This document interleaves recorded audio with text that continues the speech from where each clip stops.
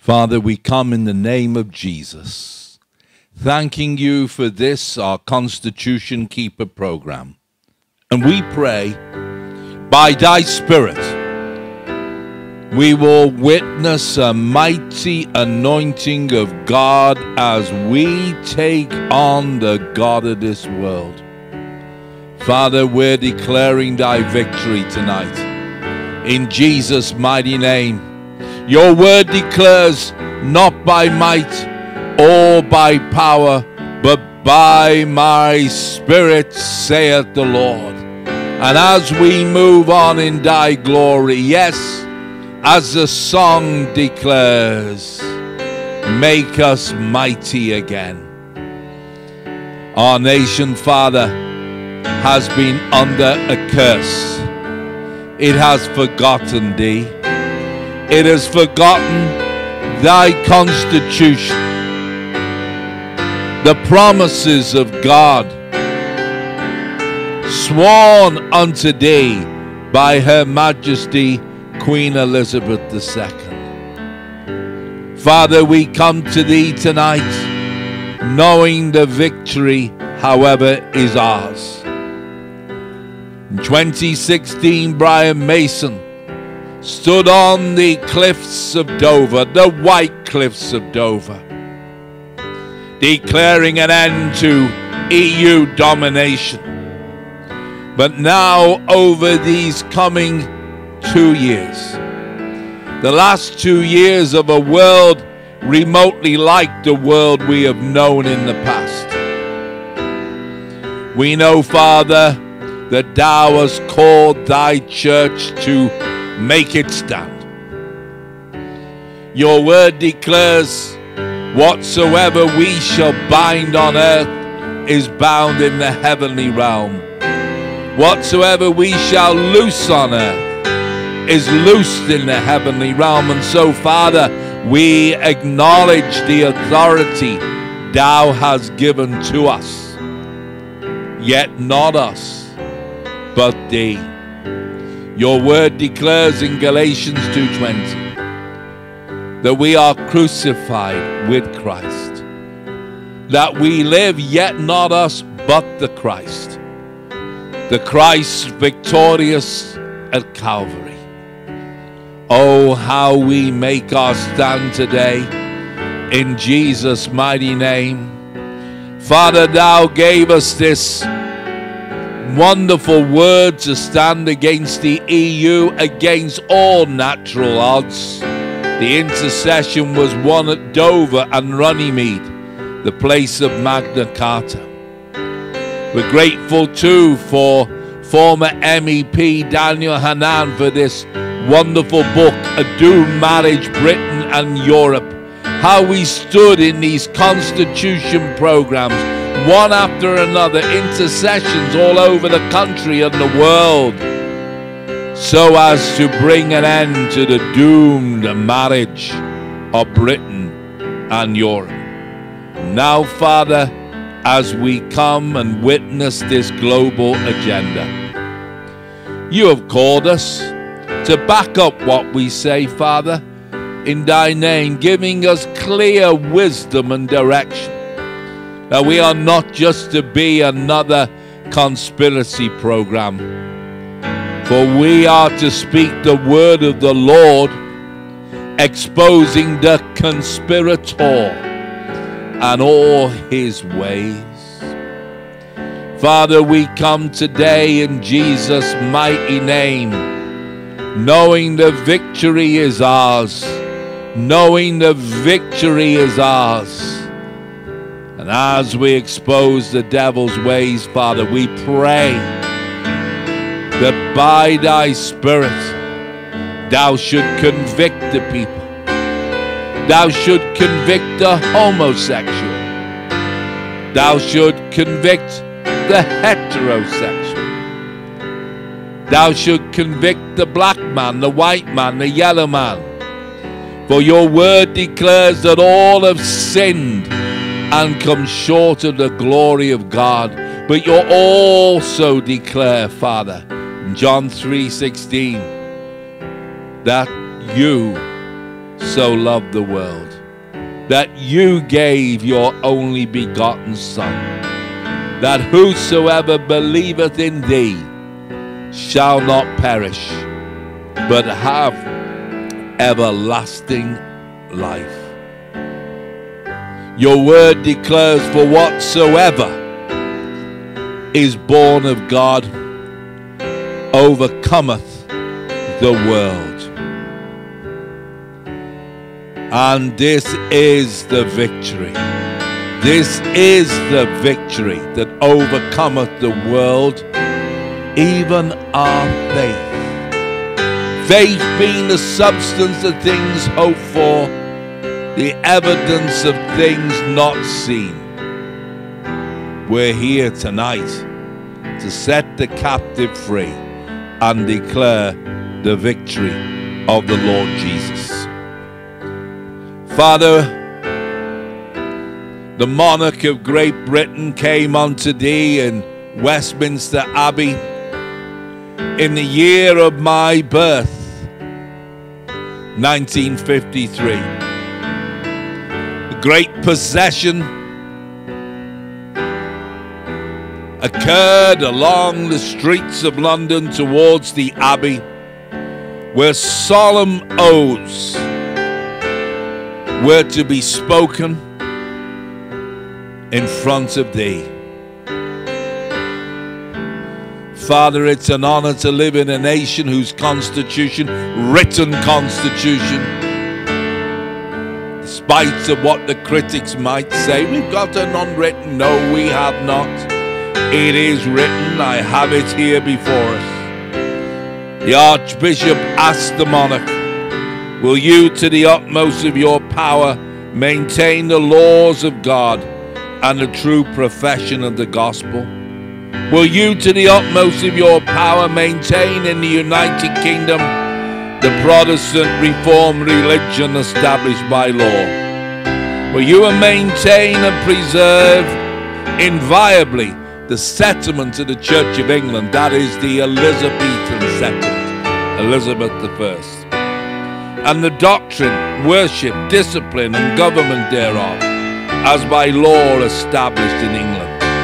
Will you preserve unto the bishops and clergy of England, and to the churches there committed to their charge, all such rights and privileges as by law, or shall appertain to them, or any of them? Father, thy monarch said, all this I promise to do to uphold the Christian gospel.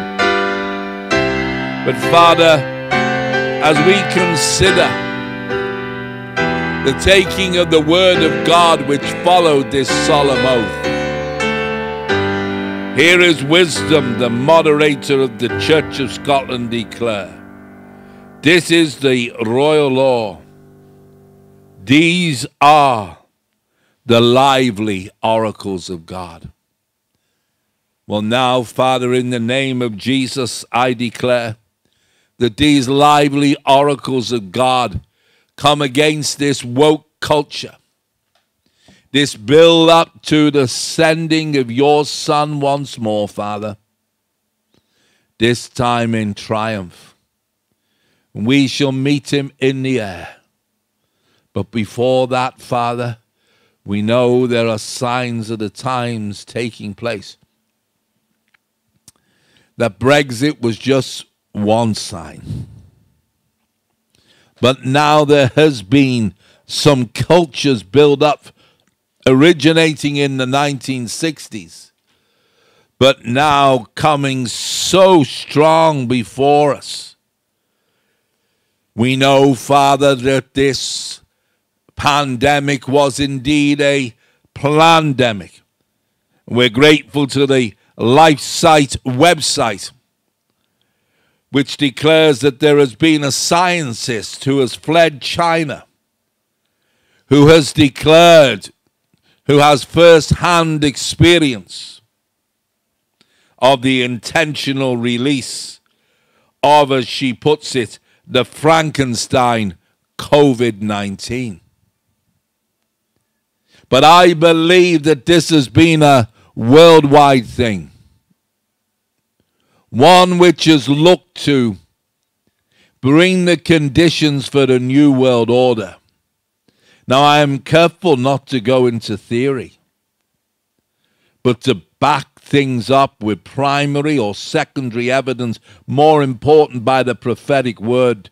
But I'm declaring to you today there is history of viral warfare, not only from China, but also in Britain. Was it not Porton Down who set up Grinyard Island off the west coast of Scotland for anthrax trials amid sheep, killing the sheep with anthrax? Was it not Porton Down who set a mild form of anthrax over the town of Weymouth? And yes, we read on websites of chemtrails, and they are difficult to prove, of aircraft letting out viruses from the sky. But what is easy to prove is Porton Down's activity in the past. And this country, Great Britain, has indeed been involved with trials relating to viral warfare. We know from China, Wuhan, of the Institute of Virology. We have heard that some of its research even got funded by the Americans. And as we come to a presidential election, I know in my spirit there's 2 years before we see a major change in the world. And the plandemic, as it's now called, is a build-up to bring the conditions for one world order. For we're going to see a financial collapse like never before. Oh, we don't see it yet. We see little snippets of it, but not the full impact. And there's going to be a cry out for a solution, and that will be presented as the new global order. One world government, one world religion. How can you prove this? We can see it from the signs and the times.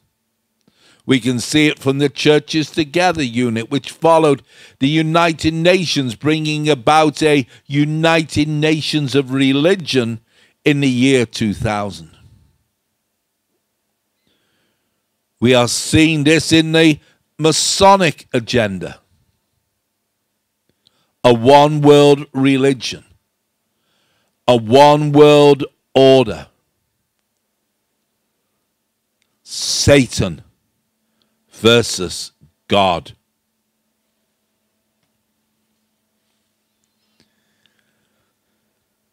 The build-up for this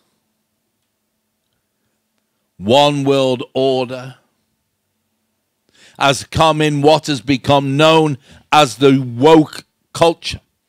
And I'm grateful to Douglas Murray and his excellent book, The Madness of Crowds. For he comes to describe certain minority parts of society, and he seems to be bringing out that there is an agenda behind taking minority people groups. And he has chosen a particular people group called LGBT or gay. I believe that the LGBT gay agenda has great victims attached to it. The victims being homosexuals themselves. You see, you're not going to catch us out New World Order on this program, because everyone expects us to give a real Romans 1 Corinthians bashing of homosexual people as it is perceived. But the Bible says, For God so loved the world. For God so loved sinners. I'm conscious of the story of the Good Samaritan, you know. And Lindsay and I have experienced this in our life. When one homosexual came in and helped us when all the Christians all around us were keeping away from us. The BBC were out to destroy us with a program. And this homosexual came and helped us. Produced material to get the BBC to back down. They were out to destroy us. I'm conscious of the story of the Good Samaritan. I'm conscious for the homosexual couple who helped us on street stalls in Colwyn Bay, making a stand for the country they loved against the tyranny of the EU.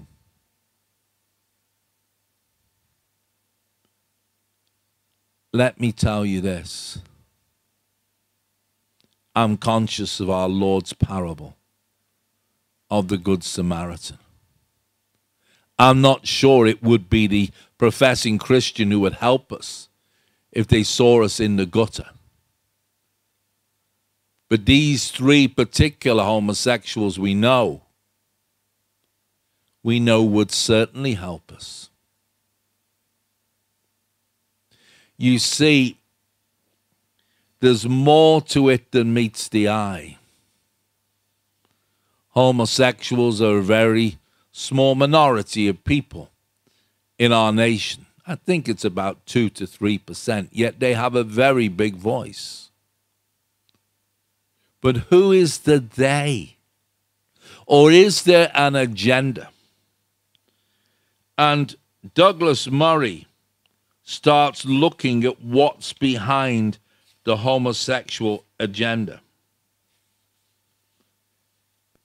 In his introduction of his book, The Madness of Crowds, Gender, Race, and Identity, he writes as follows: "We are going through a great crowd derangement, in public and in private, both online and off. People are behaving in ways that are increasingly irrational, feverish, herd-like, and simply unpleasant. The daily news cycle is filled with the consequences. Yet while we see the symptoms everywhere, we do not see the causes." He says various explanations have been given. These tend to suggest that any and all madnesses are the consequence of a presidential election or a referendum. But none of these explanations gets to the root of what is happening. For far beneath these day-to-day events are much greater movements and much bigger events, he says. It is time we begin to confront the true causes of what is going wrong. Douglas Murray is identifying the underlies. Even the origin of this condition is rarely acknowledged, he says. This is the simple fact that we have been living through a period of more than a quarter of a century in which our great narratives have collapsed. One great narrative is our own Constitution. It isn't taught in schools. I think the majority of people don't know what the Queen promised God to become head of state. Says Douglas Murray, one by one, the narratives we had were refuted, became unpopular to defend, or impossible to sustain. The explanations for our existence that used to be provided by religion went first. What an observation. You see, I've given tonight the constitutional oath of the monarch. And Douglas Murray said, that doesn't count anymore. It doesn't mean he thinks that that's right. He's just observed that it doesn't. And he's right. Falling away from the 19th century onwards, then over the last century, the secular hopes held out by all political ideologies began to follow in religion's wake. And in the latter part of the 20th century, we entered the postmodern era, an era which defined itself and was defined by its suspicion towards all grand narratives. However, as all school children, says Douglas Murray, learn, nature abhors a vacuum. And into the postmodern vacuum, new ideas began to creep with the intention of providing explanations and meanings of their own. It was inevitable that some peach would be made for the deserted ground. You see, religion had been removed and needed to be replaced by something. People in wealthy Western democracies today could not simply remain the first people in recorded history to have absolutely no explanation for what we are doing here, and no story to give life purpose.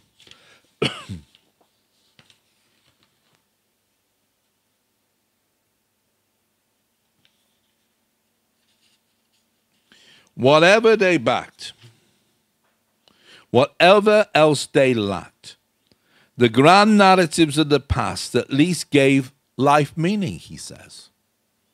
The question of what exactly we are meant to do now, other than get rich where we can and have whatever fun is on offer, was going to have to be answered by something. What an excellent introduction this is.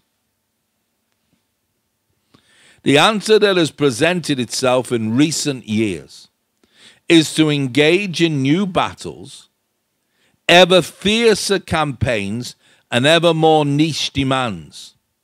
To find meaning by waging a constant war against anybody who seems to be on the wrong side of a question, which may itself have just been reframed and the answer to which has only just been altered.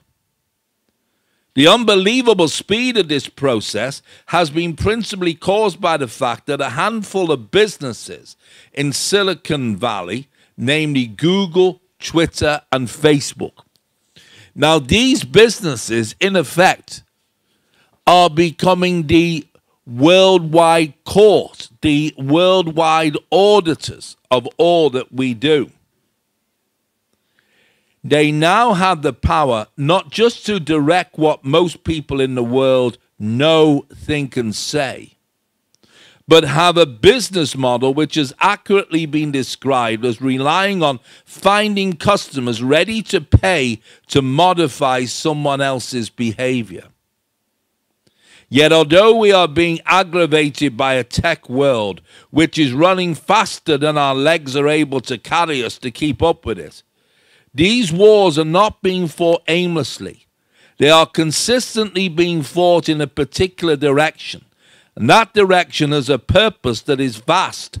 The purpose, unknowing in some people, deliberate in others, is to embed a new metaphysics into our society, a new religion, if you will.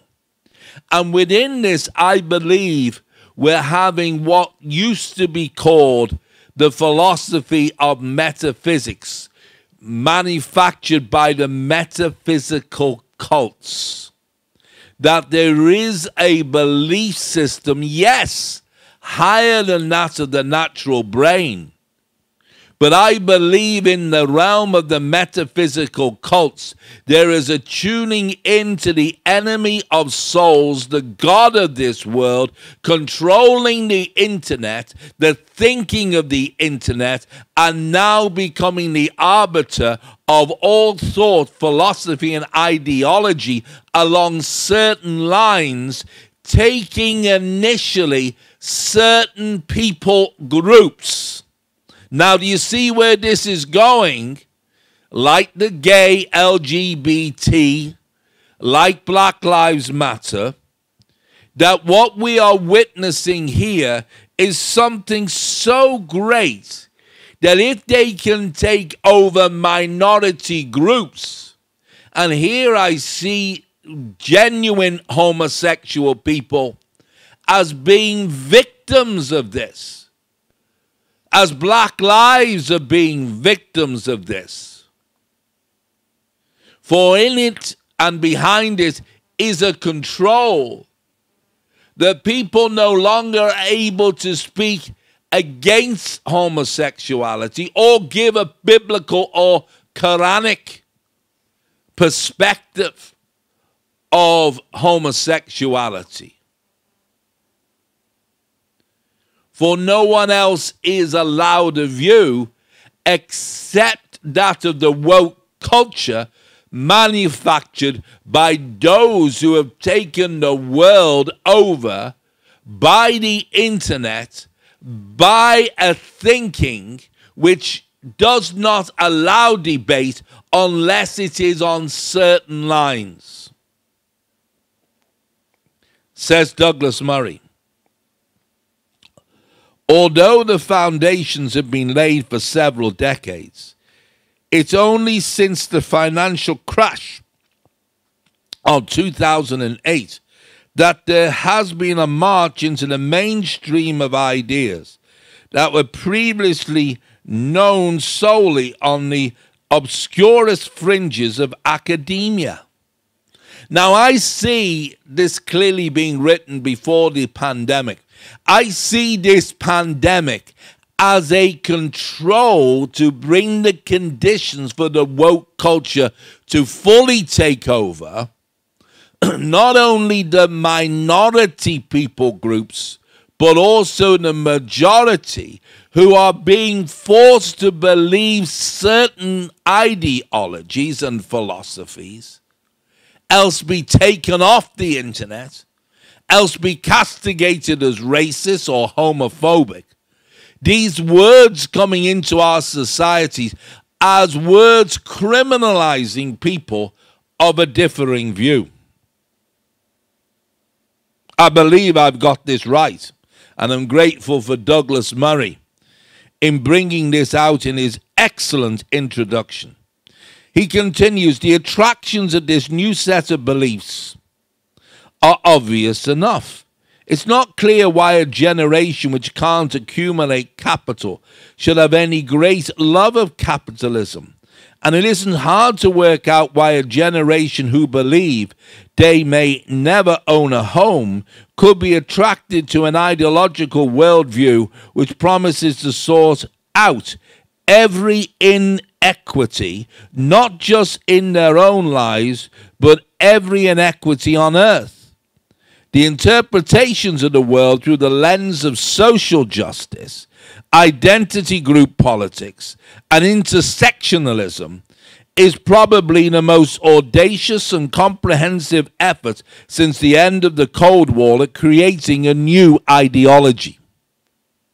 It is almost like giving way to Hitler, who had a certain view of perfection, had a certain view of what he felt society ought to be, and anybody else who thought differently would be done away with. I believe we are dealing with the same spirits at large here. To date, social justice has run the furthest because it sounds, and in some versions is attractive. Even the term itself is set up to be anti-oppositional. You're opposed to social justice? What do you want? Social injustice. So they make things simple. Yet anyone who studies philosophy and ideologies know it's not as simple as that. There are middle grounds to consider. Continues Douglas Murray. Identity politics, meanwhile, has become the place where social justice finds its caucuses. It atomizes society into different interest groups according to sex or gender, race, sexual preference, and more. It presumes that such characteristics are the main or only relevant attributes of their holders, and that they bring with them some added bonus. For example, as the American writer Coleman Hughes has put it, the assumption that there is a heightened moral knowledge that comes with being black or female or gay. That's the point. You see, at the root of all of this is actually discrimination in all its evil. It is the cause of the propensity of people, says Douglas Murray, to start questions or statements with speaking as a gay person, black person, whatever. And it is something that people, both living and dead, need to be on the right side of. It is why there are calls to pull down the statues of historical figures viewed as being on the wrong side, and it is why the past needs to be rewritten for anyone you wish to save. It is why it has become perfectly normal for a Sinn Féin senator to claim that the IRA hunger strikers in 1981 were striking for gay rights. Identity politics is where minority groups are encouraged to simultaneously atomize, organize, and pronounce. Douglas Murray, you're getting to grips with it. The least attractive sounding of this trinity is the concept of intersectionality. This is the invitation to spend the rest of our lives attempting to work out each and every identity and vulnerability claim in ourselves and others, and then organize along whichever system of justice emerges from the perpetually moving hierarchy which we uncover. It is a system that is not just unworkable but dementing, making demands that are impossible towards ends that are unachievable. But today, intersectionality has broken out from the social science departments of the liberal arts colleges from which it originated. It has come from the universities. I'm speaking as one who refused a Manchester University degree in theology and Christian ministry because it was coming from exactly this position. It is now taken seriously by a generation of young people, and as we shall see, has become embedded via employment law, specifically through a commitment to diversity, in all the major corporations and governments. Now, this means if you're a charity which has a set purpose, just say, for example, you are an Islamic charity and you open an Islamic charity shop on the basis of looking to bring people into your faith and way of thinking. Now, traditionally, our country, our nation, Great Britain, has allowed freedom of speech. Now, from my understanding, the Quran forbids homosexuality. But what if a homosexual looks to apply for a job in the Islamic charity shop, which is set out to propagate the teaching of Islam? What happens then if the Islamic management refuse the homosexual job? Is that being homophobic? Or are you saying that you're not allowed to stand for your faith anymore?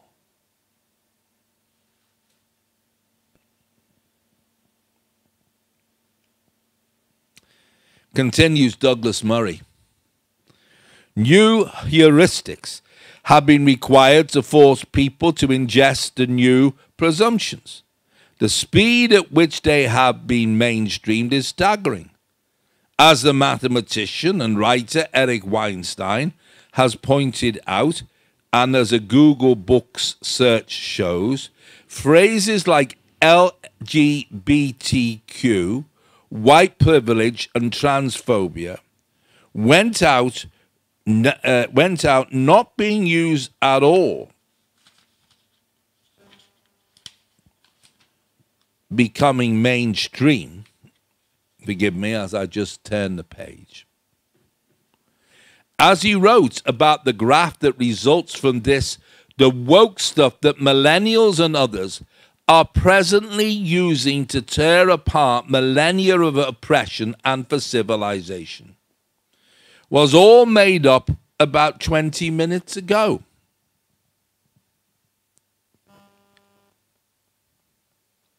And as he went on, while there is nothing wrong,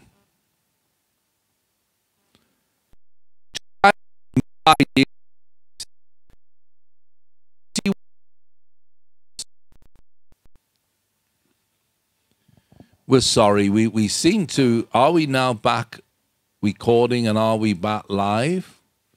We seem to have had an interruption in our service. If you were watching live stream, we apologize for that. Yes, we're back live again. And welcome back to our program. We're going through the introduction of Douglas Murray's book, The Madness of Crowds.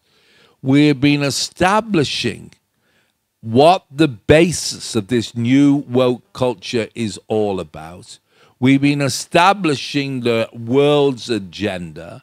We've been establishing from the very outset of our program that we passionately believe that this pandemic is being used to bring about a one world order, a one world government along certain woke lines, that the constitutions of nations are being undermined. We read at the very outset of our program the constitutional questions from the Archbishop of Canterbury to Queen Elizabeth II at Westminster Abbey in 1953. We've been comparing what she promised God to uphold to what has actually happened in her reign. We've seen that the 2008 financial crash was being used to bring people to a different way of thinking, and that minority people groups were being stirred up to believe that they were being targeted and that they should rise up against the status quo, whereas no longer does all lives matter, but only Black lives matter, and that discrimination is fine as long as it's on the minority side. We've covered also the almost impossibility now to stand up for faith.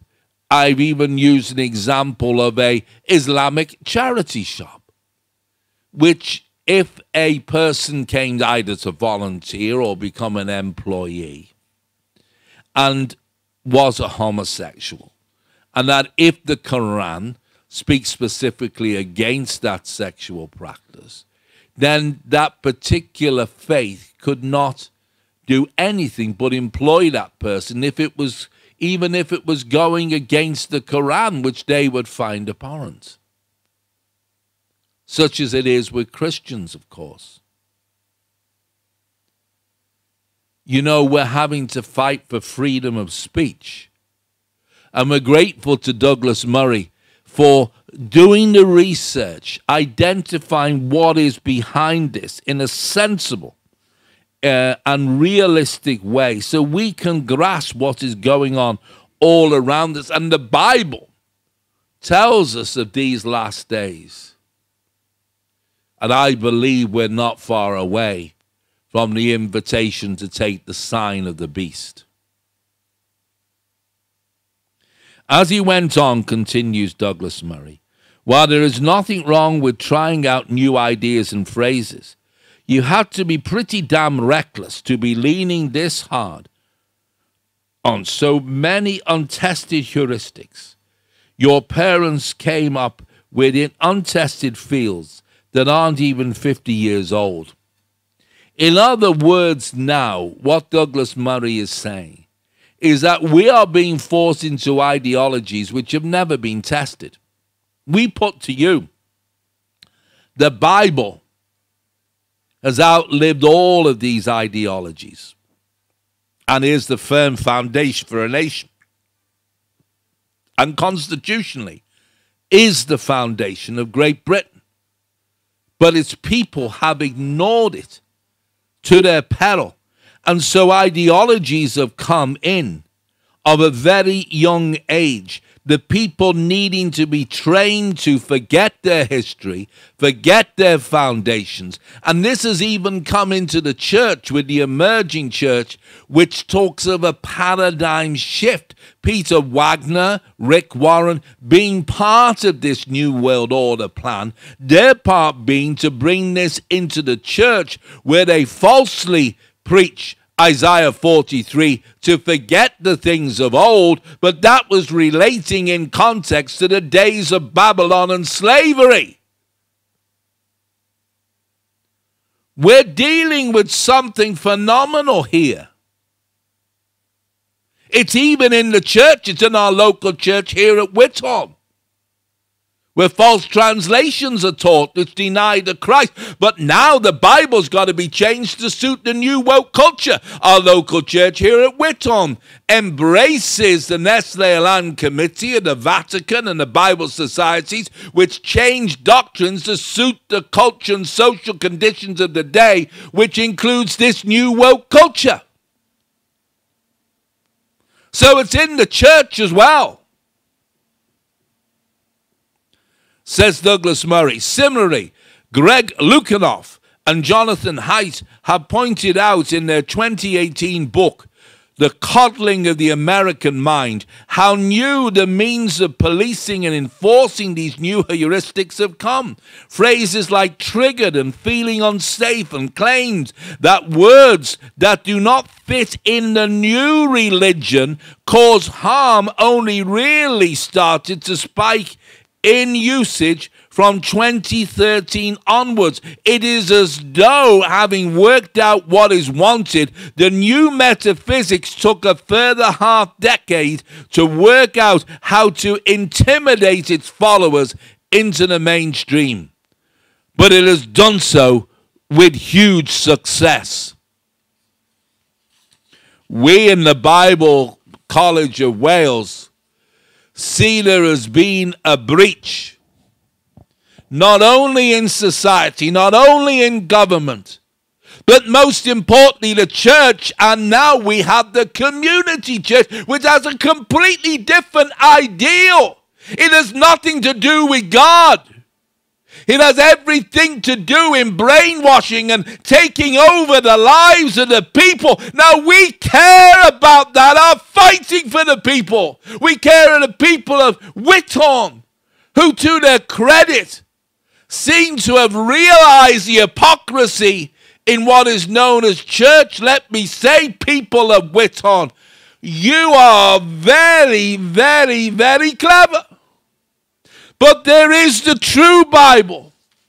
There is the true Word of God. Let me tell you, you can trust this with all your heart, but you cannot trust those who've taken over church movements into this new woke culture, taken over political parties in this new woke culture, taken over our universities, even our schools.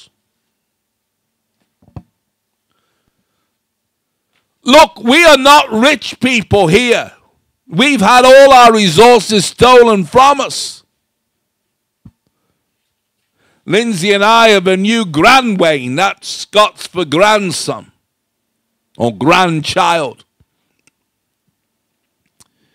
And we're having to consider having to get him have education out of the system, which is going to cost us.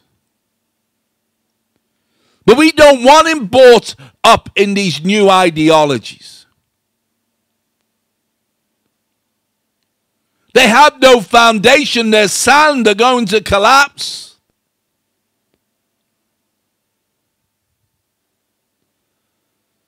And I believe this taking of minorities is actually abusing those minorities themselves. We're getting brainwashed with, I can't even watch a football match now without the woke bending the knee. What's that all about? To watch a football match, we've got to believe a certain way. Now, we are totally against racism. My God, we are. We hate it. We don't see no difference.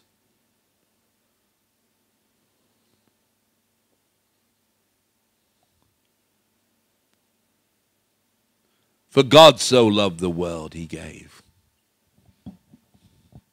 Father, we come to you today in the mighty name of Jesus.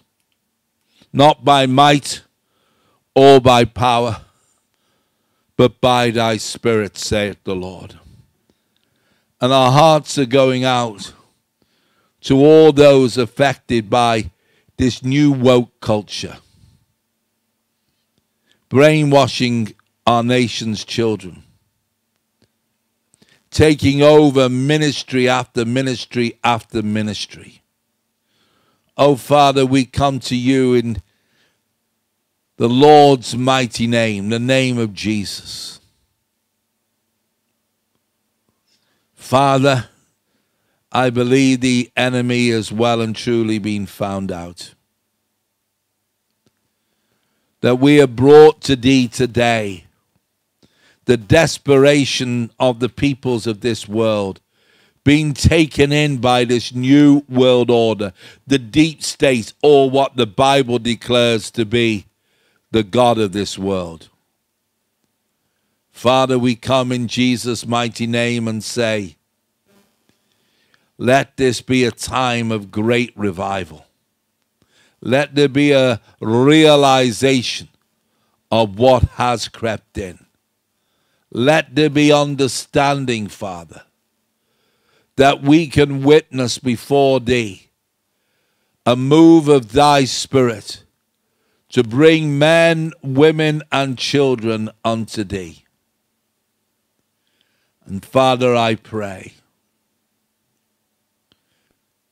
that by thy Spirit we shall witness a turning away from this woke culture back to the true word of God on the Antioch line, the inerrant word, the word without error.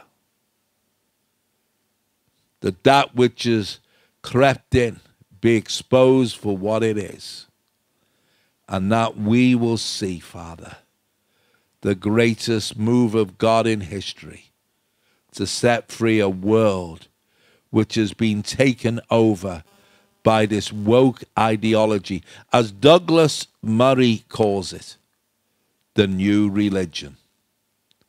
And how we know it comes from the pit of hell.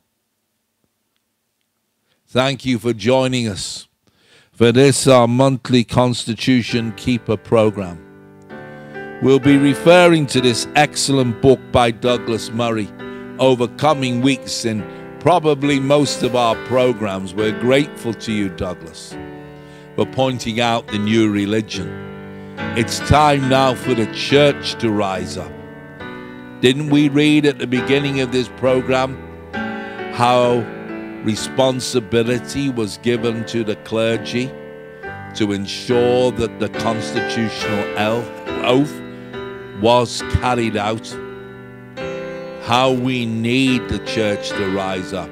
Here at the Bible College of Wales Original Vision, we make our stand. We will not bow down or bend a knee to this new woke culture. We will continue to welcome all people to training here from all the world to come and read, study, and embrace the word of our mighty God, the foundation, the constitutional foundation of Great Britain and its Commonwealth and its wonderful Mayflower Compact with the United States of America.